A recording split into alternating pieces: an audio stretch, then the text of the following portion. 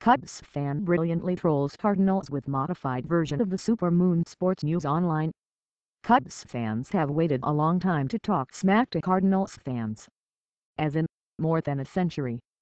And now that they finally have the upper hand, they are certainly enjoying it. This rendition of the recent supermoon is the latest super troll of the Cubs and L Central rivals. For the record, a Cubs World Series appearance, let alone a championship, has been even rarer than a supermoon. The moon hasn't been this close to Earth since 1948, and the Cubs' most recent Fall Classic appearance before this season was in 1945. Still, it's shaping up to be a long off-season in St.